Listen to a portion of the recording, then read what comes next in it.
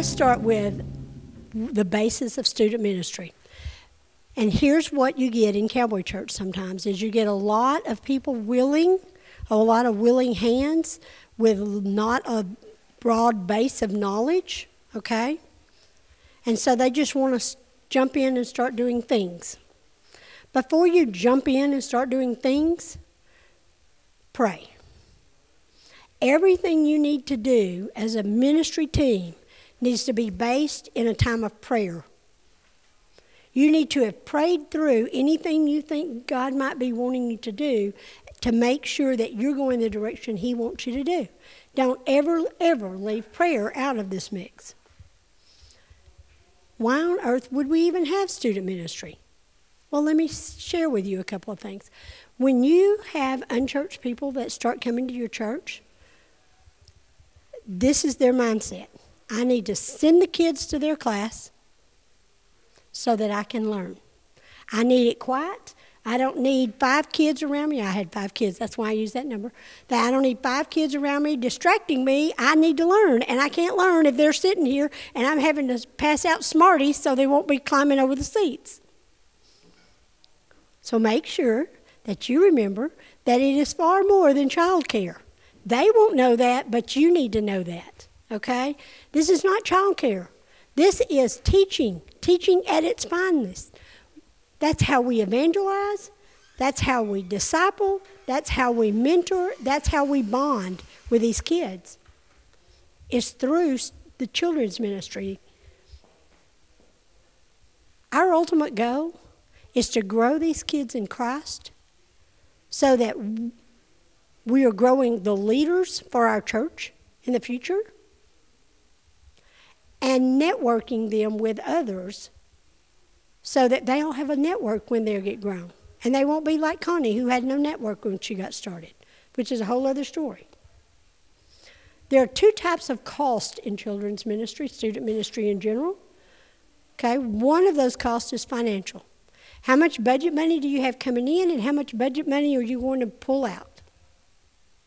The other cost is people. And if you're not really careful, that's the cost that it will be hard to regroup. Because if you overuse your people,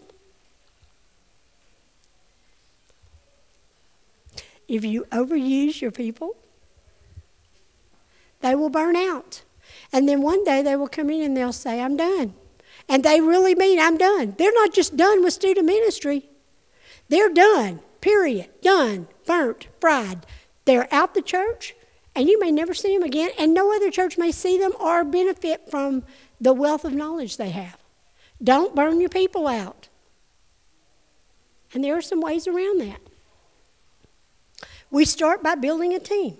Cowboy Church, we're team-driven. That team is going to take care of the entire range of student ministry or children's ministry and youth ministry, depending on how your church is set up. When you build that team, there needs to be intentional team development. And when I say that, what I mean is your team isn't all teachers. It should never be all teachers. Ever. Yes, teachers are a part of the team, and yes, they're vital. Don't mishear what I'm saying. But your team needs some other people on there too. Your team needs an organizer or 2. On our team, that's more my role. I teach, I fill in when they need a teacher, because they know they can come grab me 3 minutes before class starts and say, we need you to teach. And with the exception of the toddler class, the infant class, any other class I'm really good at. But with those, I promise that the children will live and that we'll get them back to their parents safely. And that's the only thing I'm promising. I'm not a primary teacher in our church. But I'm part of the team, and I help organize, and I help plan ahead, and I have valuable input because I have a long history in this. You also sometimes you need disciplinarians. And I will tell you many times, especially with children's ministry, the best way to get a man involved is to tell him, I just need you to come in here and stand like this. Because, sometimes they don't mind doing that. Don't tell them they might have to pick up a pair of scissors and help a 5-year-old cut something. Don't tell them they're going to have to be monitoring the colors. Just tell them, I just need you to be a disciplinarian. Just come in there and stand. Sometimes that is plenty to prevent the issue you might have. Several years ago, I had 2 sets of twin boys. Like 2 twin boys and 2 more twin boys, all in the same class. You cannot even imagine the chaos that brought to that classroom. Because not only did we have 4 boys, and we had probably 15 total, but 4 of them were those boys that were brothers, that there's this natural agitation that went on all the time. I needed a man to just come in there and stand quietly. And amazing what difference that will make in your class.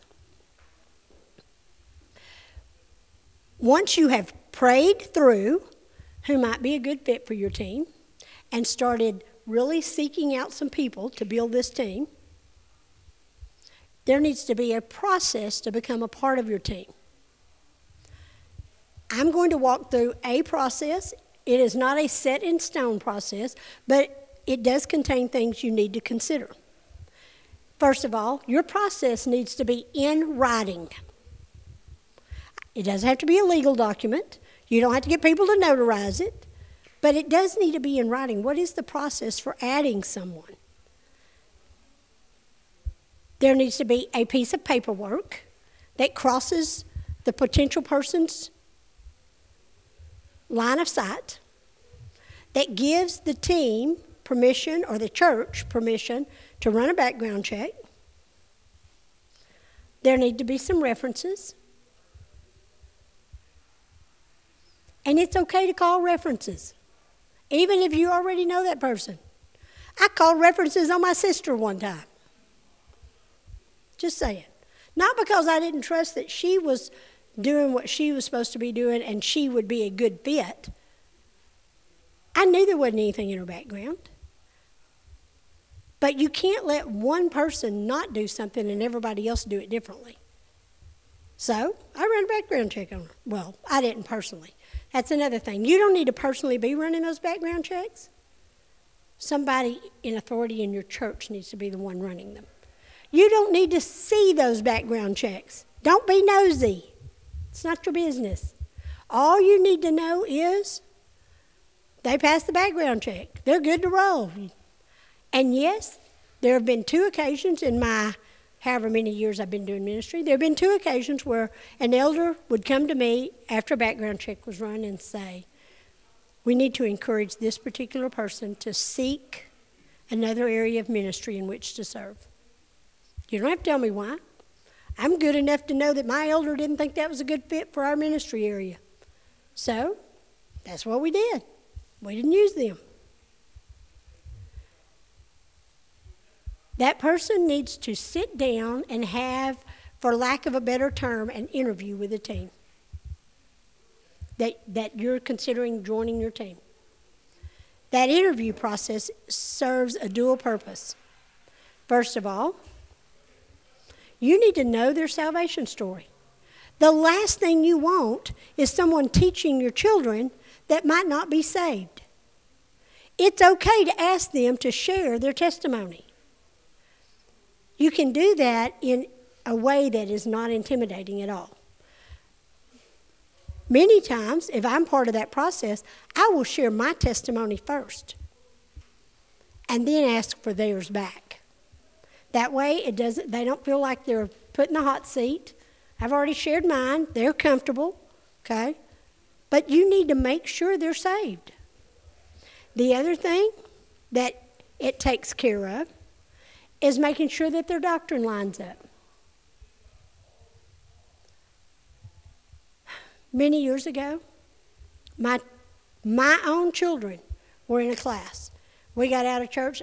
I always ask my kids, and now I ask my grandkids when they ride with me, what'd you learn today?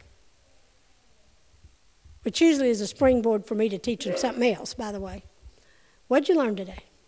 And so one of my daughters said, well, Mom, I thought once you were saved, you were always saved. And I said, baby, you are. Once we accept Christ in our heart, That's the only thing required for salvation. And she said, well, Miss So-and-so said that you could lose it. I'm like, that was because Connie was stupid and we were not vetting our teacher's doctrine. There is a reason I tell you this. Everything I tell you will be because Connie made a stupid decision at some point and didn't think something through. So I've learned a lot of hard lessons. You don't have to learn those hard lessons. Learn some new ones and then tell me what you learned. Don't learn the same ones I've already learned. You need to make sure that the person teaching those children is teaching the same way that the preacher that's filling the pulpit in your church preaches. If their doctrine doesn't line up, if they're not willing to sway on their doctrine, they're not in the right church home to begin with, and they sure don't need to be teaching the children in that home. Once you have vetted the person, gone through the process, then there's some training involved. And training does not have to be some formal, everybody come up here on a Saturday and we're going to stay 8 to 4 and we've got these classes. That's not what I'm talking about, okay? Training can be very informal. It can be as easy as, first of all, they need to go through a child protection training. That's a little series of videos, 4 little videos. And it just gives them common sense things. Think about these things from the common sense aspect of how we keep our kids safe. Not only how we keep our kids safe, how we keep our adults safe. Okay? Some things that you should know, those are things that keep you safe. For example, don't ever drive off with one child, just you and one child by yourself, unless that child is related to you. I don't care how good a friend you are. And I can tell you on 2 different occasions, I had to step in and tell someone with much more authority than I had that they needed to make other arrangements. One time I drove a child home from camp so that her male sponsor wouldn't have to, because I wanted to protect him. And I took somebody with me, by the way. Not one-on-one, not ever.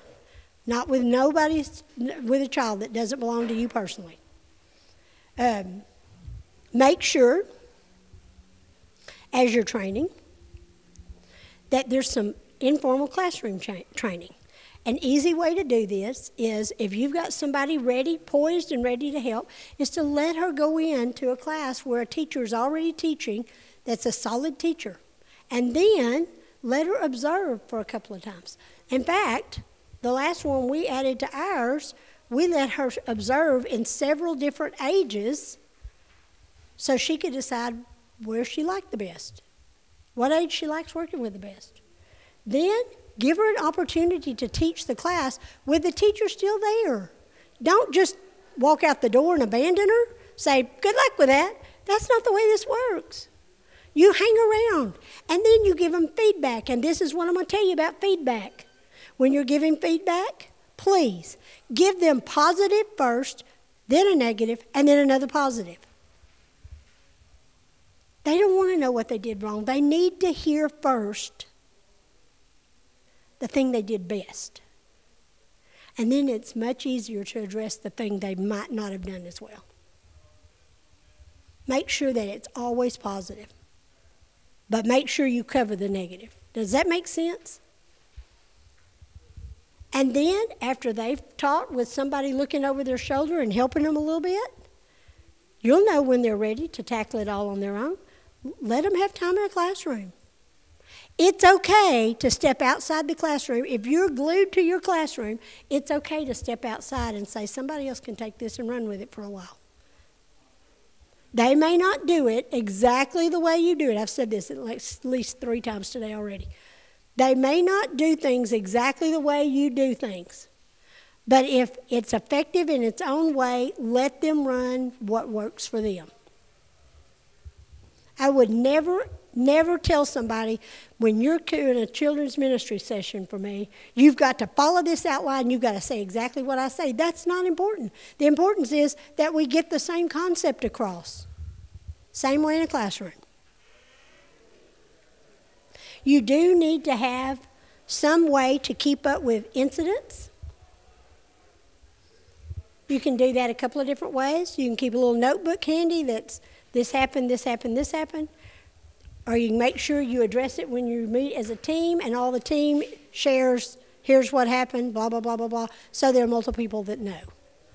That way, 3 weeks later when Mom finally hears what Junior did, and she comes and you've already forgotten whatever it was Junior did, you at least have, oh yes, this comes to mind. Another thing is, you need a policy set up that says, this is how we're going to handle this. You know? As a team, how are you going to handle it?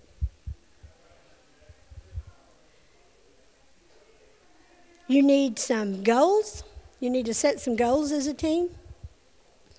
You need to be able to define them and measure them. You cannot have goals that are not defined and measured.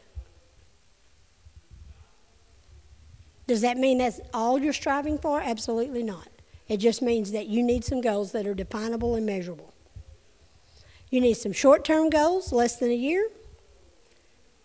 You need some long-term goals, 3 to 5 years down the road. What does this ministry look like in 3 years?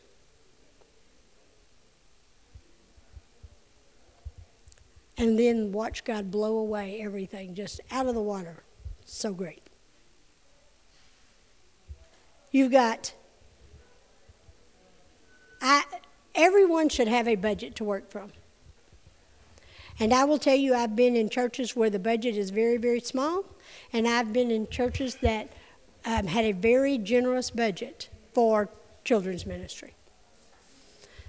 The very first time that I was asked to lead a team, a children's team, they had not had one in the past, and there was zero budget.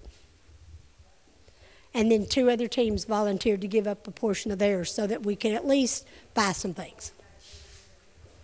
When you're planning your budget, and you need to have the opportunity to sit down as a team and plan how your budget money will be used and what you need for the next year at the end of the year. Let's talk about classroom environment. Felicia, I'm sorry, I'm fixing to put you on the spot. Best thing you can ever do, and the hardest thing you will ever do in children's ministry, is to ask an unbiased person that has never been into your ministry area to walk into your ministry area and look around and give you some feedback.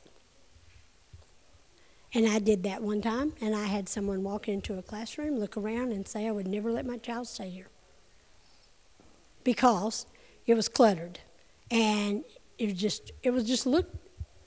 Honestly, there were boxes along the wall. There were totes lining up one wall. There were this, that, and the other. It did not look like this, so nice and organized. And make sure your ministry area is a place where people would want their children to spend time. Go in and look and have someone go in with you that will be brutally honest. And try not to cry when they leave. Or maybe yours is all really good.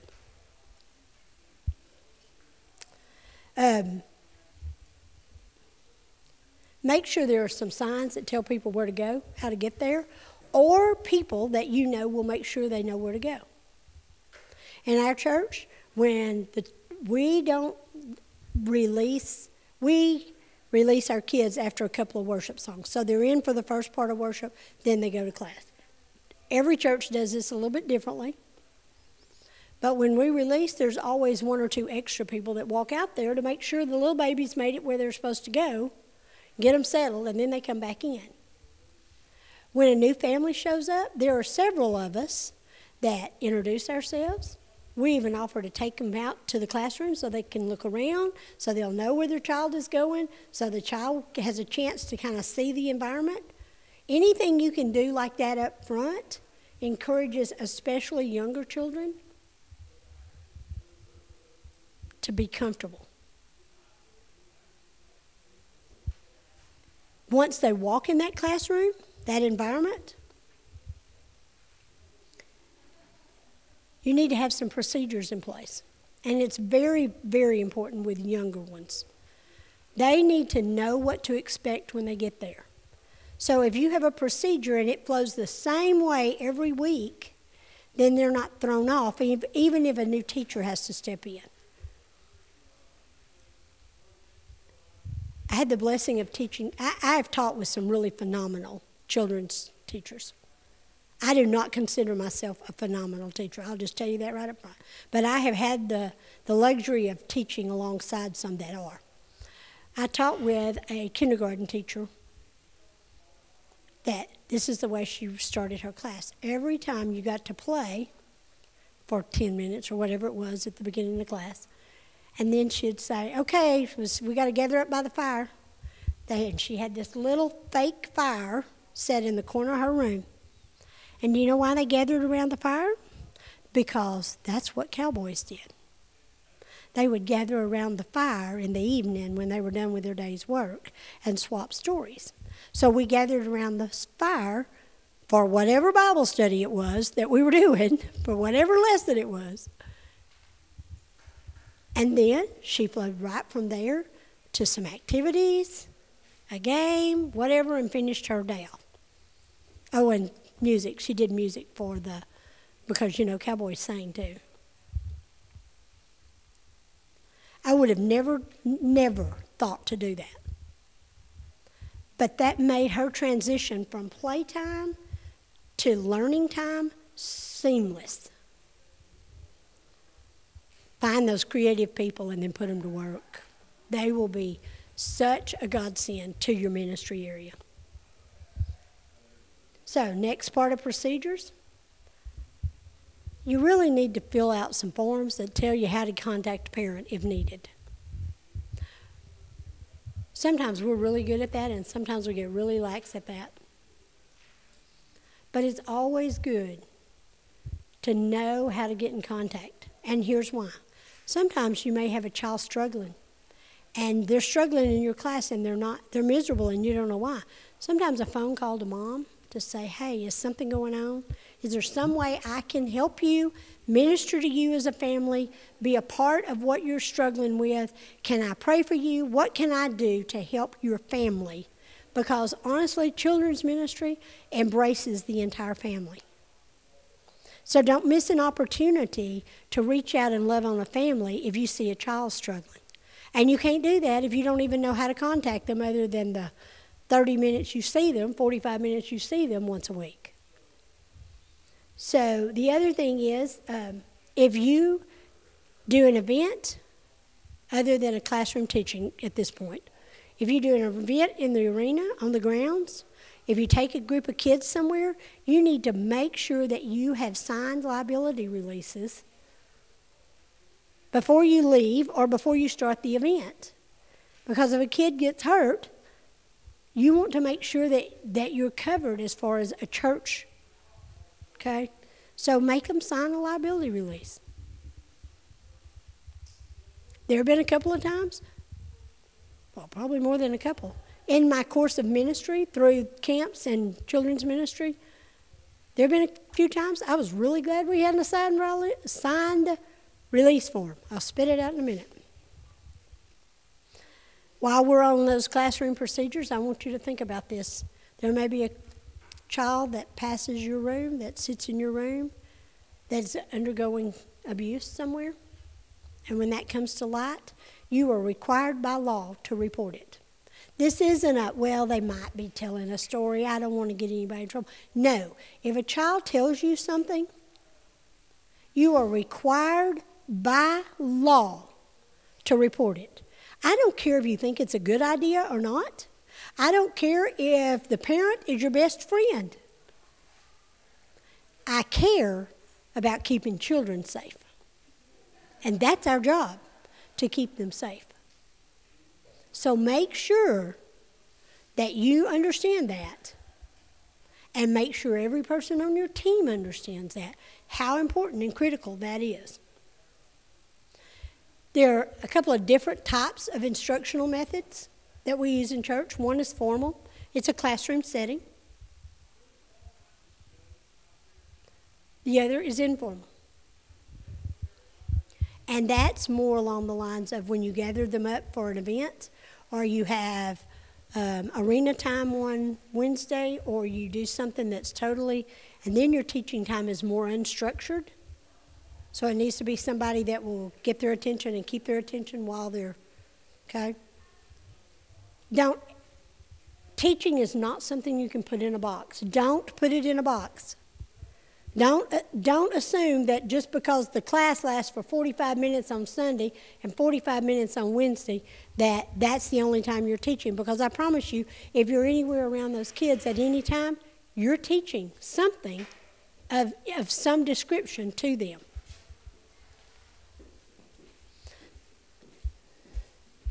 Before class, if you're working with little ones, you need to have them something lined up so that when they walk in the door, there's something for them to do. I've seen teachers use color sheets. I've seen teachers use puzzles, building blocks, games, a rope and dummy, music. That's up to you. But do something, so there needs to be that trigger there. Okay? This is before class, this is class. There needs to be that knowing where the boundaries are. Curriculum options. I know people that just want to, I'm just going to use the Bible. Okay. I know people that say, oh, I can find everything I need on the internet. Okay. But let me tell you where the flaw is. First of all, if you dig it off the internet, how biblically solid is it? And who is vetting all that material you're pulling down? Somebody needs to be vetting it before you stand in front of a class and start teaching it. The other part is, if you're not, as someone with a teaching background, scope and sequence is very important, a very important part of what we do. Without a scope and sequence, and all a scope and sequence is a plan for how you're going to make sure you teach everything you're supposed to teach from the Bible for the age-appropriate lessons for that child. But without a scope and sequence, there are going to be gaps in what you've taught. There are already plenty of gaps because they only come one time a week, or vice versa. You've already got gaps. We don't need any more gaps. You need a plan. Published curriculum, good published curriculum, fills that gap. And they've already done the research. And they've already created the activities. And they've already got all the plan together where it flows. Yes, it costs money, and yes, it's worth it. So I'll put a plug in here, just because I think this is a particularly strong curriculum for children for Sundays, is called the Gospel Project. It's by Lifeway. It's one of the best children's curriculum I've ever used. I wish I could find something that amazing for Wednesday nights. We hadn't found that one just yet. Maybe we have.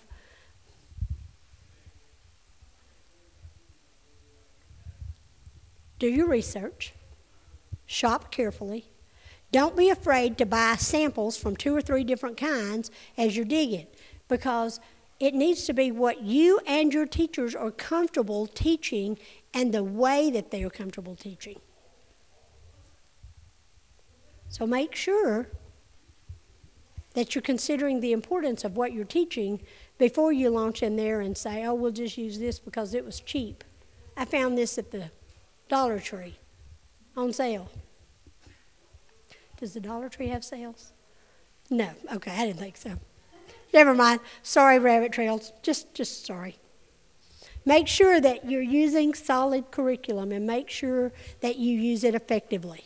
Make sure your teachers know how to use it. It may take a little extra time to make sure they know, but that's okay. How much time do I have left? Anybody?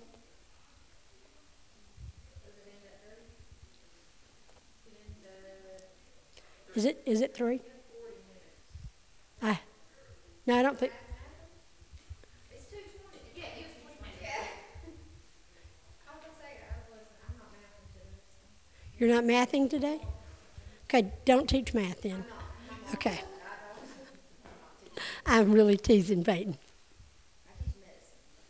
Yeah, that's okay. You just have to measure that.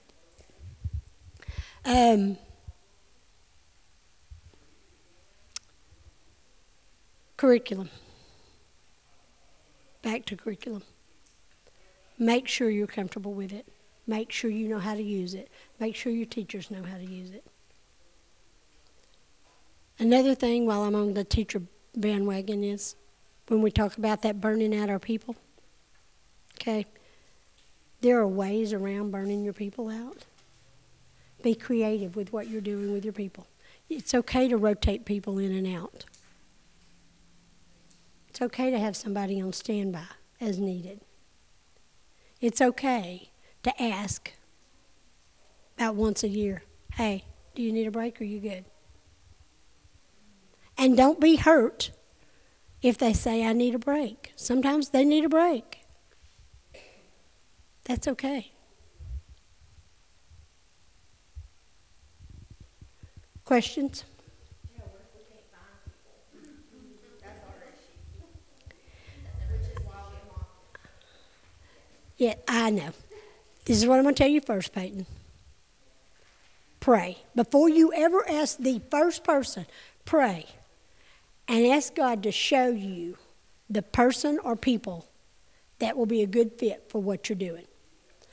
After you've prayed, and by the way, that is not 1 3-minute prayer, okay? I mean invest some time in praying. After you've invested some time in praying, then you need to go sit down with that person face to face. Do not announce it from the front. That doesn't get you anywhere. Do not put a sign-up table at the back. That's not going to get you anywhere. Go to them, sit down, and say, I'd like to talk to you about something that God laid on my heart. And then be honest. I have prayed about this. I know that you are called to help us. Would you pray about this as well? Don't say, would you come help? Say, would you pray about this? Pray about it for 2 weeks. I'll continue to pray. And then at the end of 2 weeks, can we sit down and talk? And then, if they're really investing in prayer, and you're investing in prayer, I would almost tell you, it's almost a given that they will join you. The other thing that helps you keep people is knowing that there is an end date. If you say, I need help with the 2nd and 3rd grade classroom, you need to say, would you do this for 2 months? Or would you do this for 6 months? Or would you commit to a year? There needs to be a commitment period. And then at the end of it, no hard feelings if they step out. Most of the time, what happens is, one of the reasons we have such a hard time getting people is because they're afraid that it is a black hole and they're going to fall off in it and they're never going to claw out.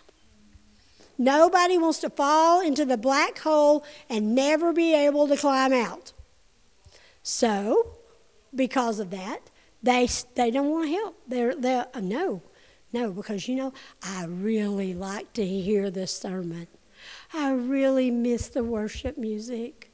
I really this or that or 79 other reasons that they can't help. Okay. But if you say initially, if you say, hey, would you just commit to 2 months, a trial period, and let's see how this rolls, then you have a better chance of getting them on board. And sometimes in ministry, guys, we got to stand in the gap until the right person steps in. Always be willing to serve, whatever that looks like. Anybody else? Question? No question? You're done? You're fried? Your brain's fried? Mine is fried. I'm just going to say. Sweet. All right. Let's pray. Lord, thank you for every child that will benefit from the love that these people in this room share. The reminder, Lord, that loving you and loving them is what we're called to do. And I know that you will bless each of these ministry areas in a special way. I know that even now, someone sitting here is thinking about something they're going to do a little differently. Thank you for speaking. Lord, would you just bless this, every effort that each of these people bring to the table. Watch over them and keep them safe as they journey home.